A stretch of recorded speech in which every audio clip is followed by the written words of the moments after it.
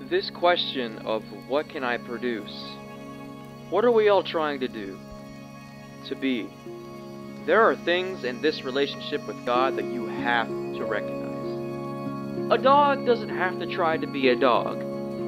A cat doesn't have to try to be a cat. A Christian doesn't have to try to be a Christian. If you trust in God and let Jesus be your guide and respond to Him, you won't have to try and find who you are. You won't have to try to produce. You will simply be in Christ. You have to make the choice to abide in Christ. Your faith gets strong. You bear fruit and flourish.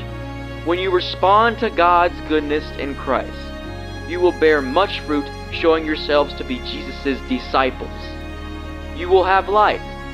You will flourish in Christ. You will be glory to God. This is your choice, to choose to abide in Christ. You will flourish.